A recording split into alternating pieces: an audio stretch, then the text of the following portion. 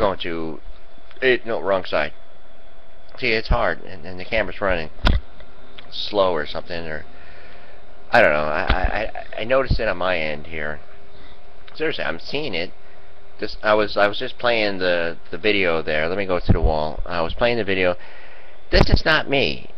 You know, in a perfect world, this would not happen. I gotta go to my wall, Francis. We'll get to you in momentarily. You know, I was playing the video here. I guess his name is Jess. Not sure. I really don't really bother to get to know people, you know, by their names, because I think a name is kind of weird. I think we're all humanists. Got an advertisement.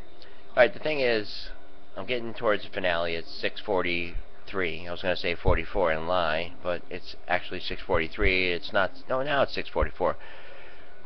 But the gray cat that I took in last year because it was given to a lady who was a cat collector, and it just didn't want to stay with the other cats. I guess she had like 10 of them, way down at the bottom of Haverman's Ave, across the street from a friend of mine that I grew up with, who lives in Tennessee now, who shut the door on me when I tried to get in contact with him.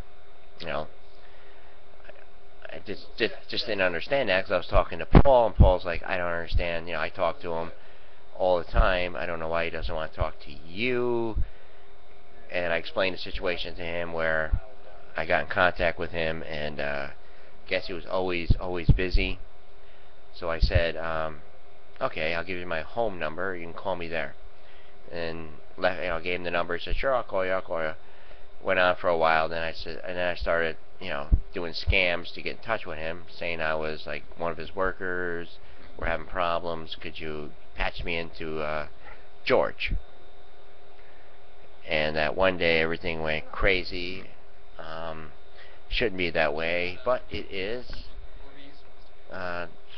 I guess he's really into the Democratic scene, and he met Obama, and he's very liberal, and he's in with the politicians and all that. And I just want to, you know, that kind of made me want to get in contact with him even more, you know.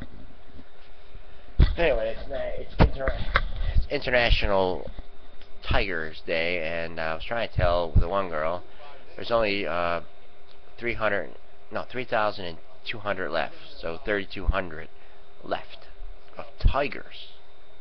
Imagine that.